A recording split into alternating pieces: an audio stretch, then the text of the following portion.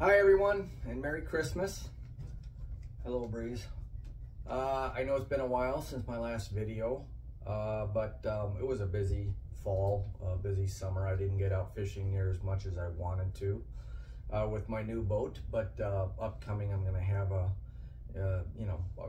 a couple of boat videos coming up well into the spring, but still I'll have them. Duck hunting this year was not the greatest. We didn't have a really good acorn crop this year where I hunt, and the weather pattern was a little odd to bring the late ducks down for some late season diver and big mallard hunting, so that was hit or miss as well.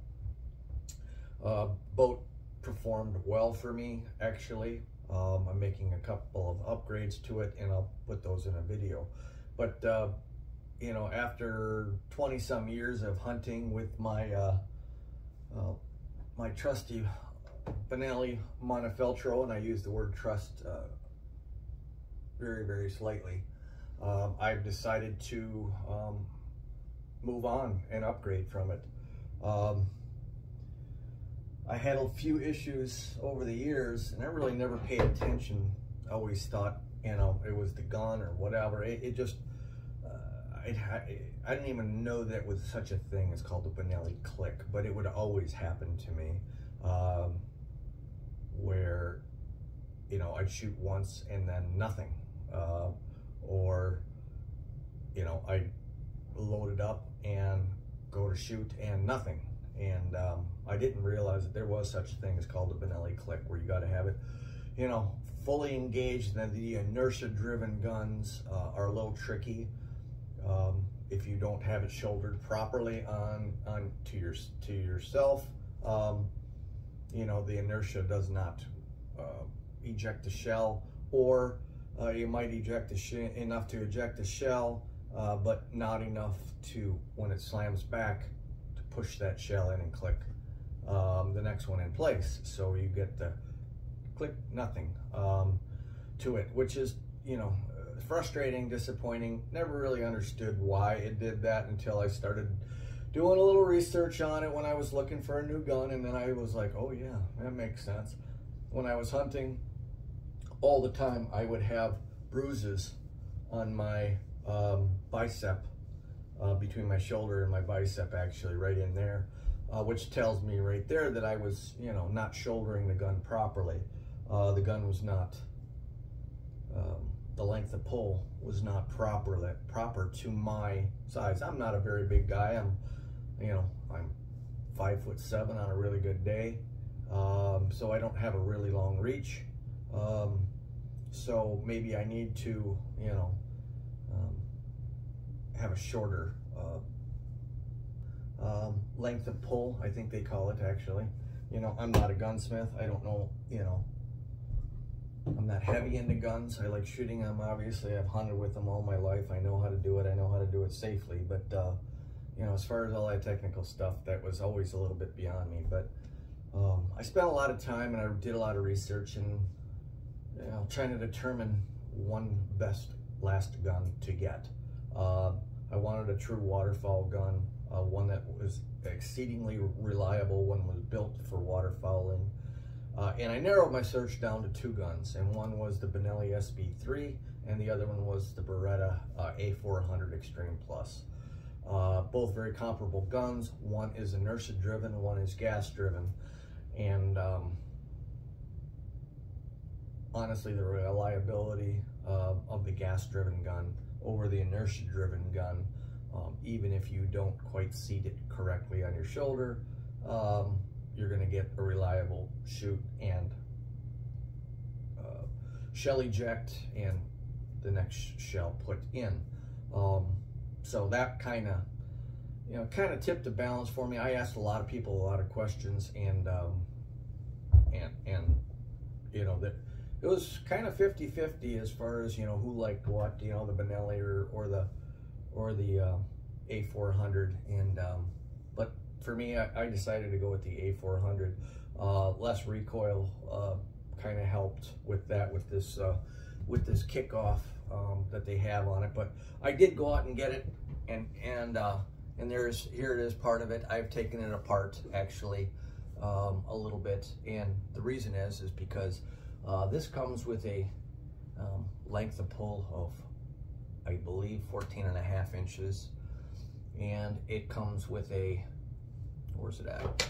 A 1-inch spacer that you can put in, so you can increase this up, because right now I think it's at 14.5. You can increase this up to 15.5, or you can drop it down to 14.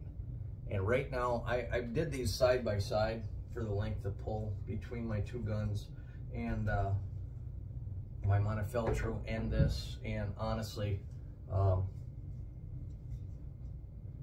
the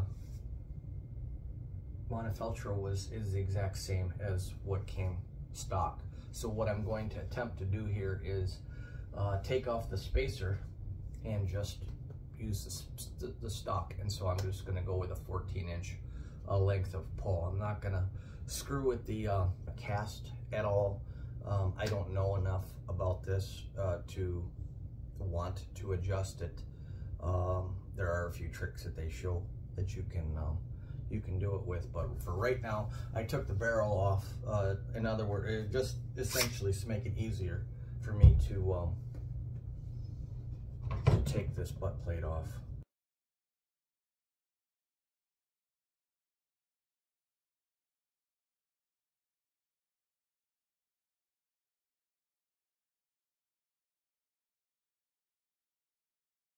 Not know off the top of my head, honestly, if it was required for me to have new screws put in.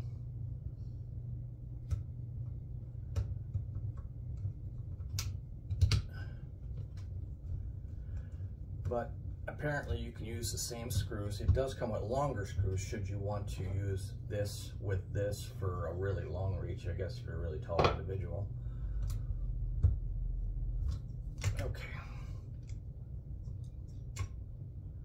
So I got that. I'm going to take that 1/2-inch spacer out, and I'm just going to put this right back on.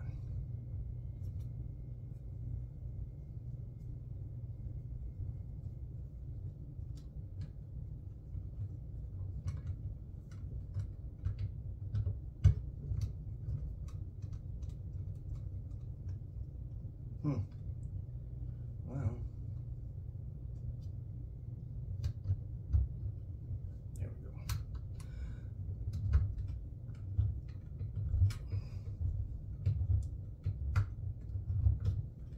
go. That one just ain't working right. I don't know why.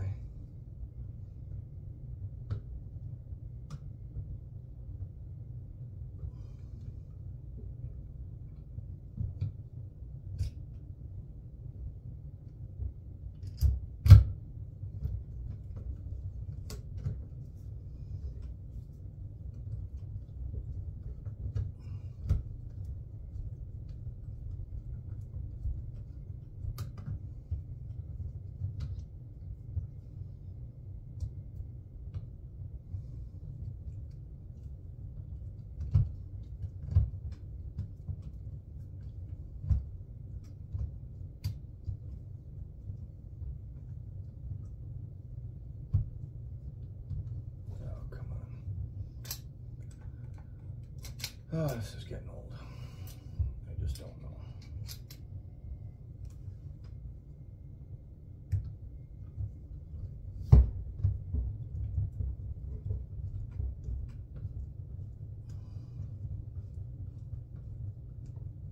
Tried to go with a smaller screwdriver, and that's just not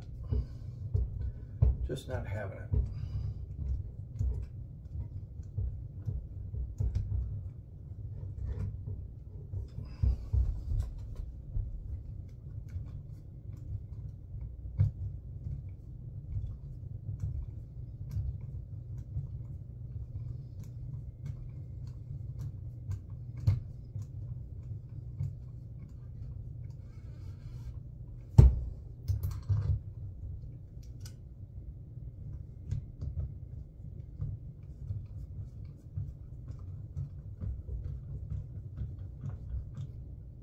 Okay, that one's in perfect.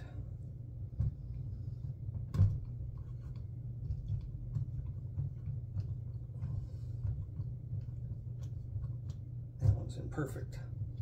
Okay, so now I went to 14 inches from 14.5, and that is probably going to fit me a little bit better, especially when I get a few more clothes on.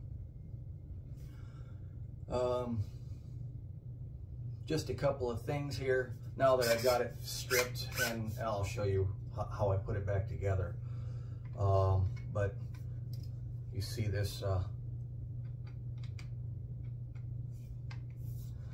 if you set this down and you just put it to the first line,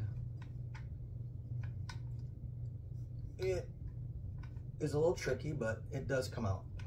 There we go. Okay, so now we can take that whole assembly out, and it's pretty easy, nothing to it. And then there is a plug in here that comes with the gun to make it a 2+1, 2 in the receiver, 1 in the chamber. So that satisfies your waterfowl requirement in most states, I believe. It also comes with a plug for 1+1, so that you can have 1 in the chamber and 1 in the receiver, and that's for sporting clays. And that applies to, you know, this gun shoots 2 3/4, 3 inch, and 3.5 inch shells. So it applies to all three type of shells that you might use. So putting it back together, fairly simple. Well, actually, you know what? Let me show you a little trick here. Now they give you this tool right here, okay? Now this is a tool to essentially, you can take out your spring for your plug, your cap, everything out, clean it out as needed. Also, it's meant to remove your plug, but it's a very, very, you know, you got to be careful because that spring will come all the way out, and it's a little difficult to get back in. So if you really don't want to take the spring out and everything, you just take needle nose pliers. Just be careful. Pay attention to what you're doing. And I'm not an expert here, but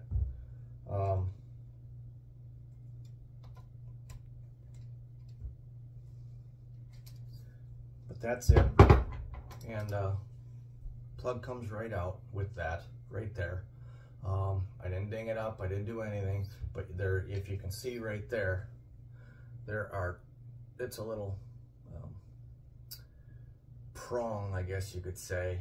That's for the 4-end cap, and that's where I stick the needle nose in that direction that way, so I can open them up a little bit further to get around that, and then just drop that plug in. So a little easier than they tell you to get the plug out with just a simple needle nose pliers. The longer the needle, the better on the pliers. So I slide that back in. Now to put this back together, we just take it, slide it on, goes right in. In order to lock this in place, that's where the charging handle comes into play. Drop this down to probably 1/8, and you can kind of see where it's at. Now this has got a little nipple on the end there, and I put that nipple up, okay? Once you put it up, it should snap into place just like that. Snapped into place. Now you're good to go, okay? I'm sorry, there's a little bit of glare in the background there. Maybe I should shut that.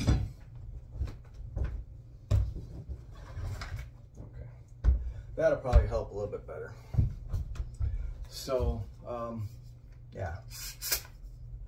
Let's show that again, maybe without the glare. There. Okay, so that goes in just like so. You drop the firing pin down. There's 2 lines. I drop it down the receiver right even with the black, and you can kind of see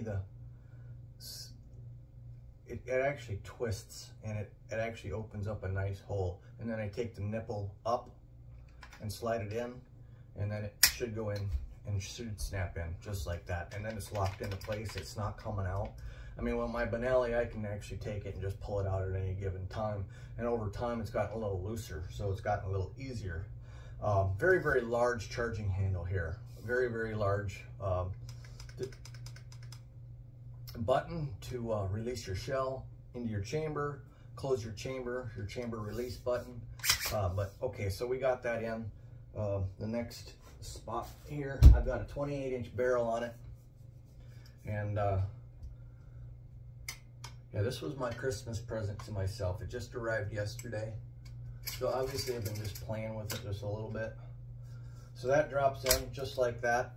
You don't even have to drop your charging handle down. With my Benelli, I would have to drop it down and it slid right in, but with Beretta, it just popped right in. Take your fore end cap, slide it down, and then this fore end cap just locks in place with a quarter turn. Very, very nice feature on this. With my Benelli, I'd have to twist it about 7 or 8 times before it would finally come out. This reminds me of the World War II bayonets on the end of the rifles of your M1. It's just a quarter turn. It just goes in, drops in like that, and then you just twist it, quarter turn, to drop it right into place, and boom, it's locked into place. The cap is already pre-set up for your sling, for a sling, and it's got a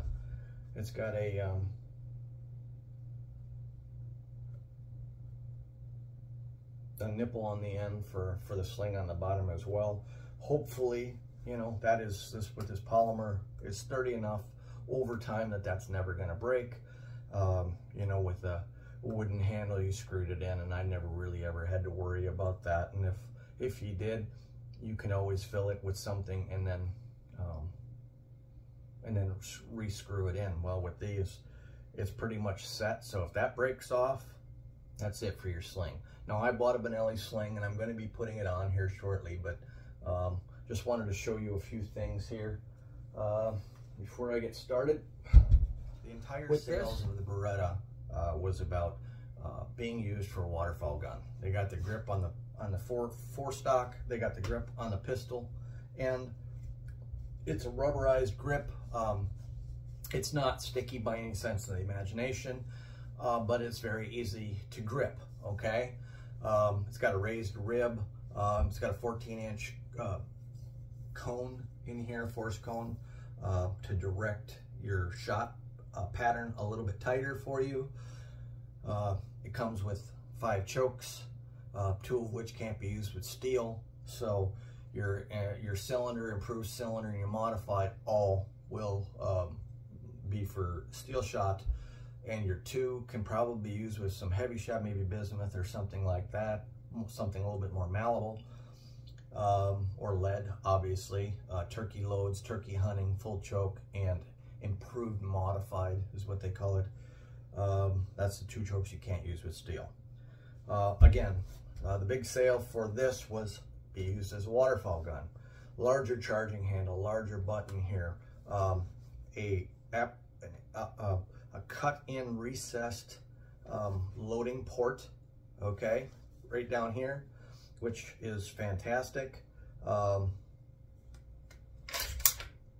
we got this open now, so we close it.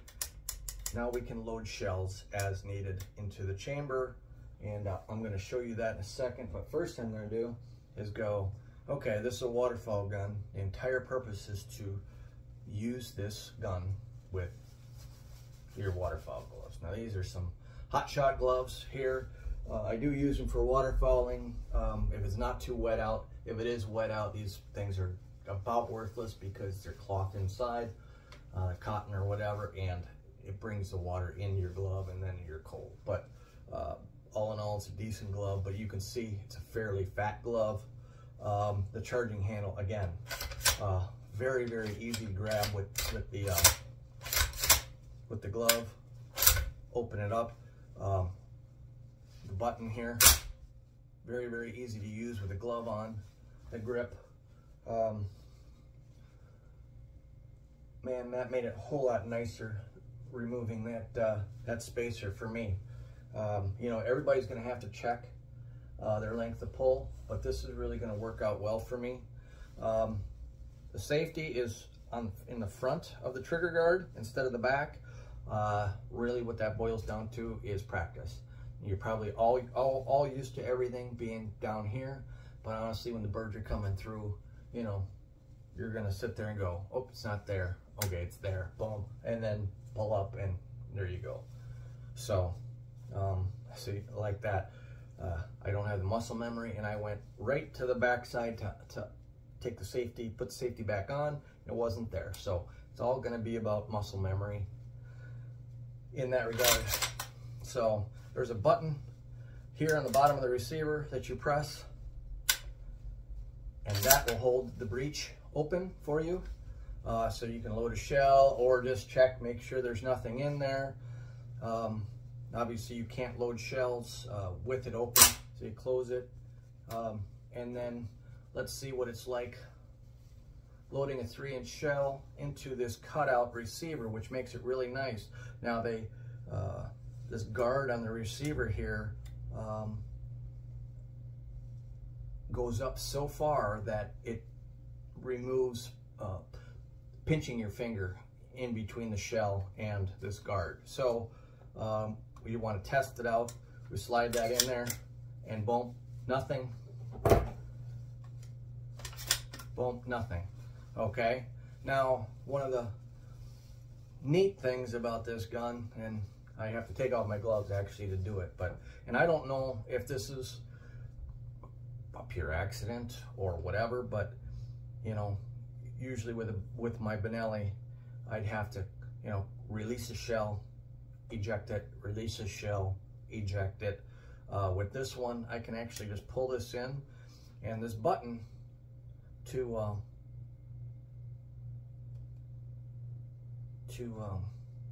close the chamber, you can actually pull on that, and it will drop a shell right into your hands here. So you can just do that and pull your 2 shells out without actually loading a shell into the chamber at all. So it makes it nice and easy to get your shells out without putting one in the chamber. Just a safety feature, I guess you could say. What else are we going here? Let's see here. Okay, so in order to drop a shell in, we have to push it. Oh, we have to push the button to drop a shell in. Okay, does this button down here. It drops the shell in, and there we go. Now it's all ready to go. You drop a few more in your receiver, and you're ready to hunt. Other than that, that's pretty much all there is to it. Again, this is going to be really nice for me. Right on my cheek, perfect on my cheek.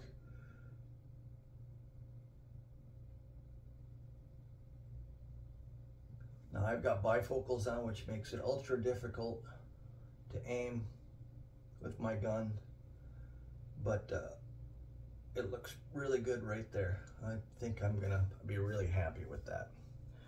So that's it. Right now it sets 14 inches of pull from this distance here to the butt plate.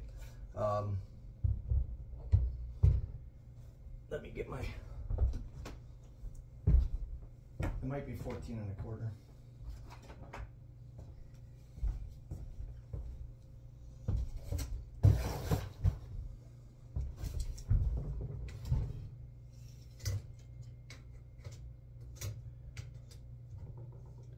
Yeah, it's 14 1/4 is what it ends up being. So 14 1/4.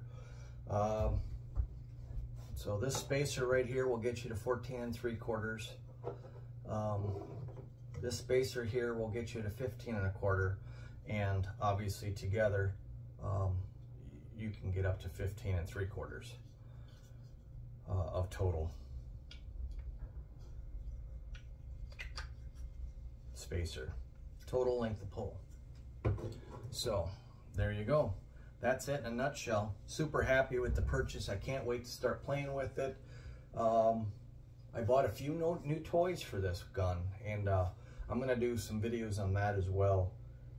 One is this right here, and I can't wait to take that out for a spin. This is the shot cam. This is a Gen 4 shot cam.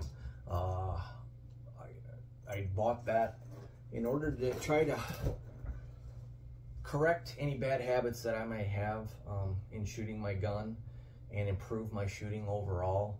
I also bought a Champion Wheelie Bird 2.0. It's got a remote on it as well as a foot pedal, and I can throw a clay every 1.75 seconds, and it works from a distance of, oh, I don't even know, 100 yards or a little over 100 yards, I guess. It'll throw clays about 65 yards, so, you know, I can throw clays, you know, crossing in front of me. I can walk and throw the clays and hit them from a few different directions. So I can't wait to take that out and try this, try that out, and I'll do some videos on that as well and see if the shot cam can actually help me. The shot cam not only helps you as a video blogger to do videos, but it also is a training tool because it actually has a reticle right on the screen. So it will tell you where you're pointed, if you're shooting right under the target, in front of the target, and on top of the target, if you're just pulling up and stopping before you pull the trigger, which is another bad habit that happens a lot. That'll tell you that you're actually looking at your bead and not your game. So a lot of good things can come of it if you just pay attention. And the best thing is that the resolution is so extreme, you can actually see your pellets as they come out of your gun and, you know, either hit the clay or miss the clay or whatever it is. So it can offer you a lot. And then of course there's a continuous video mode that will allow you to just film your hunt for a couple hours if you so choose. I probably would not opt for that, just simply because, you know, my gun is, you know, either up in the air or down or all over the place. You know, it's not just pointing out there. You know, maybe for a deer hunt, I guess, if you have it resting on your gun rest in your stand, you know, it might be useful, but for duck hunting, probably not. But the shot cam, the trigger actually triggers the video itself, so it'll start recording about 15 seconds before you, or 10 seconds before you start shooting, and then it'll stop maybe 10 seconds after you pull the trigger, even if you pull the trigger 3 times or more, and it'll erase everything else that it recorded, so you're not burning up all kinds of memory on your camera. So very, very cool. Can't wait to try those two little toys out as I look to a new adventure. Now, just a little thing, everybody might ask, well, what'd you pay for this? It's a funny story, but before I do, I just wanted to mention a couple of items why I purchased it. Number one, like I said, I wanted a gun that's going to take me through my retirement in the end of my duck hunting career. I probably only got about 10 more years left of going out duck hunting, and I'll probably hang them up after that. Number two, again, I was having issues with my Montefeltro that I wanted to eliminate, that Benelli click, so that's another reason. Number three, this has a kickoff on it, which that with its gas discharge will eliminate probably about 70% of your kick from your shells. So it'll eliminate about 70% of your recoil, which is really, really good for an aging shoulder. And you know, I picked the Max 5 camo, probably the most realistic to where I hunt. You know, bottomlands obviously would have probably been just as nice, but this will do a good job. I always was curious if the glare of my blued barrel on my Manifaltra ever flared birds, or they were seeing my face or my glasses or what. You just never know. But this is my first time I've ever purchased a synthetic gun. Most of my other guns have all wooden stock. I was very adamant that I always loved wooden stocks, but they don't even make this gun with a wooden stock, so it was the only option that I could come up with. I think they're all walnut, every one of them. But the kickoff was another feature that, like I said, the reliability was the main feature for it. The ability to shoot extremely fast, probably not. I waste enough shells as it is, so I don't need to waste shells in 2.5 seconds versus 6 seconds, honestly. Gives me pause to before I send out that third shell at 50 yards. You know, that, damn it, boom. You know, you've been there. Everybody's been there. So, really happy with this. This is beautiful. Perfect. Raised rib right here. It's got a mid bead on it. It's got a mid bead right here. It's got a fiber optic sight right here. But getting back, how much did this run me? I went to my local dealer and I asked him, you know, give me a price on it. And he gave me a price of, you know, roughly $1,850. Very fair price. $1,850, you know, no FFL fee, obviously, no shipping fee. So very fair price for this. From what I looked around, I thought it was very fair. But right before Christmas, I was doing some internet research and I came upon this site and they had a discount, coupon discount. And they usually have the coupons for ice fishing gears, things like that. And so I put it in my cart and it came out and I was like, you know, not only was it about $30 less online than at my gun dealer, the sale price dropped at another $183 for me. That woke me up. I was like, wow, $183. Not only that, they included a free case of shotgun shells, 250 rounds of, they're not, you know, waterfowl loads, but they're target loads. But that's not nothing to sneeze at. You know, that's another $100 in value or a little bit more. So you tack that on to the $183 I'm saving. Yes, there's $19.99 in shipping, and I have to pay $35 to my FFL to have him run me through the criminal background check. So I was like, that's a hell of a deal. And then I was doing the checkout, and for whatever reason, and I can't answer this, they didn't charge sales tax. You know, it's obviously an out of state, but it wasn't out of the country or anything. Apparently this state hasn't dropped the requirement of collecting sales tax for every state that they ship to.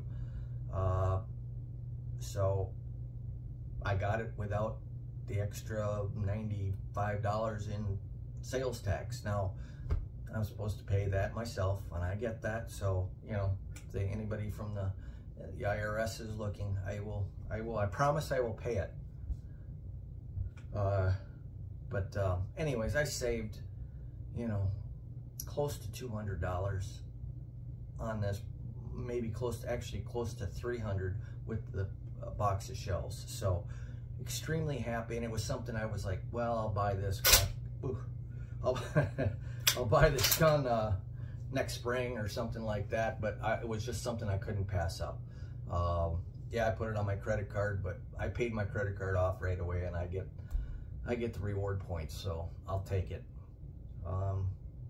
extremely happy. Can't wait to play with it. It's 13 below out. It's 40 mile an hour gust of wind, minus 36 wind chill factor.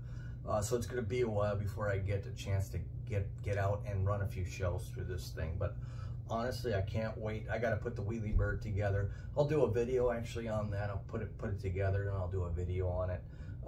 And then I'll do a shot cam video as well. And show you guys the fun I'm having with it and whether I think it's worth it to buy. Again, this video is not about, you know, this is what you need to buy. This is what I bought. This is what I thought about it.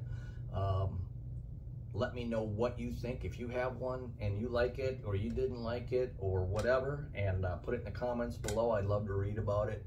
You know, I'm stuck with this, so I'm looking forward to it. So happy. Hopefully your experience with this gun will be something that I'll enjoy reading, instead of going, oh man, what did I do? But can't wait to get out in the field. So till next time, take care, happy hunting. We'll see you next time.